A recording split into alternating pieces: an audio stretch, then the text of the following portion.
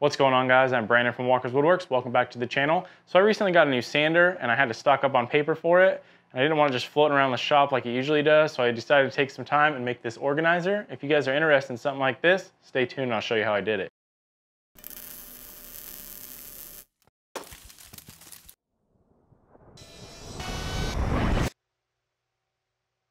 First, I had to figure out where the heck I was going to put this thing. I decided to make it kind of fit around my drill charging station to maximize my wall space. I measured the size of the sandpaper boxes I wanted to store and took some rough measurements on the wall to figure out how big I wanted to make it. I raided my plywood scrap pile and I ended up having enough leftovers from other projects that I didn't have to buy any new materials, which is always nice. I used some 3/4 inch sanded ply for this and some 1/2 inch MDF for the back because I had it laying around. I wrote up a cut list so I could cut everything at one time. Over at the table saw, I set my fence to 7 inches, which will be the depth for the organizer, and then I ripped all the pieces I had to that width. I made a SketchUp model of this, so I'll leave a link to that file in the description below. You guys can go download it, and that way you'll have all the correct measurements if you want to build one of these yourself.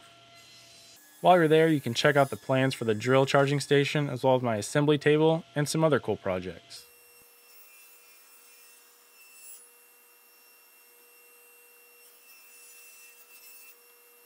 Once I had everything ripped to width, I went over to the miter saw and started cutting the shelves. When you have a lot of the same cuts to make, it's a good idea to set up a stop block. It'll give you a lot more accurate cuts and it goes a lot quicker.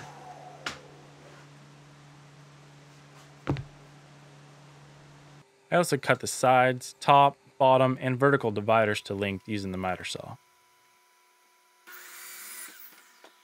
From there, I moved on to drilling pocket holes in both ends of the right side, vertical dividers, and one end of the left side, as well as both sides of each shelf. Be sure to stagger the holes in the shelves. If you have two that line up while assembling, the screws will hit each other. I'll give you a better idea of what I'm talking about when we assemble this thing here in a minute.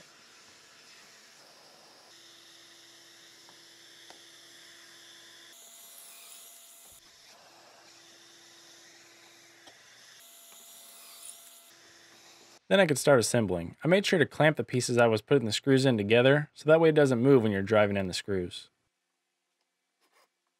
If it's your first time to the channel and you like what you see, I'd really appreciate it if you guys would subscribe and hit that notification bell to be notified when I drop new videos.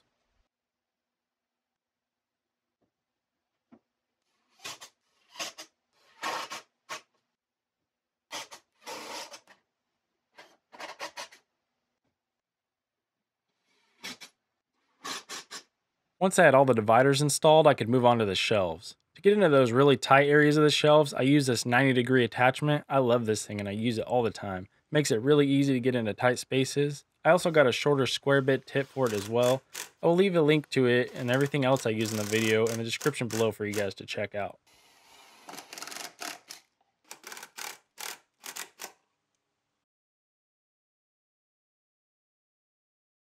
As I assemble it, you can kind of see what I was talking about with staggering the screws. So you have one kind of further out to the outside, one inside, one outside, inside, etc. on those middle dividers. Otherwise, the screws will hit each other and they'll either break or they'll bust through the wood or whatever else will happen. So just make sure you keep that in mind when you're drilling your holes. Then I turned my attention to the back panel. I thought about cutting a dado in the back so the panel was inset, but then I thought, nah, it's just shop furniture. I laid out 1/2 sheet of MDF and traced around the carcass to give me a reference line. I cut the bulk of it off with the table saw, and then I finished it off with a jigsaw. I made sure to cut proud of the line so I had a little overhang around the whole perimeter.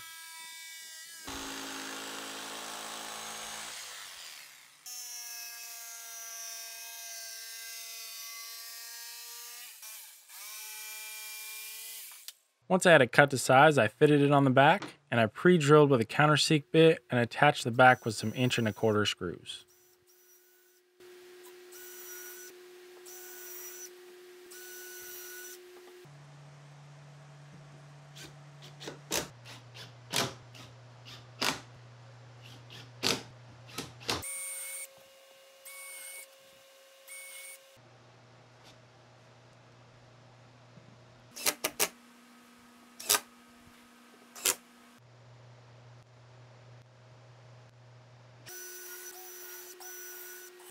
So if you guys watch my videos, you know I love using these bits. It's called a trace bit. It has a bearing on the bottom, so it basically uses the carcass as a tracing pattern, and then it trims the back so it's completely flush all the way around.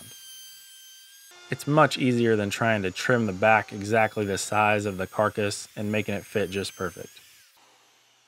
It does make a mess though. After that, I went around everything with a 3/32 inch mini round over bit just to get rid of all the sharp edges. To mount it to the wall, I just used some 4-inch construction screws and drove those through the 1/2 inch MDF back into the studs. This won't have a ton of weight on it, so this should work just fine. I kind of spaced them out around the corners and then put a few in the center as well.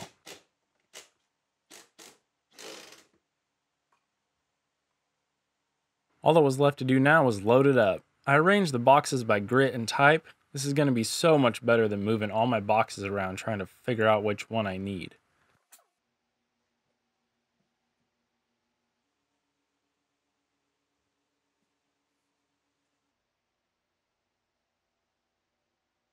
If you guys like projects like this, I'll leave another one up in the corner so you can check that out.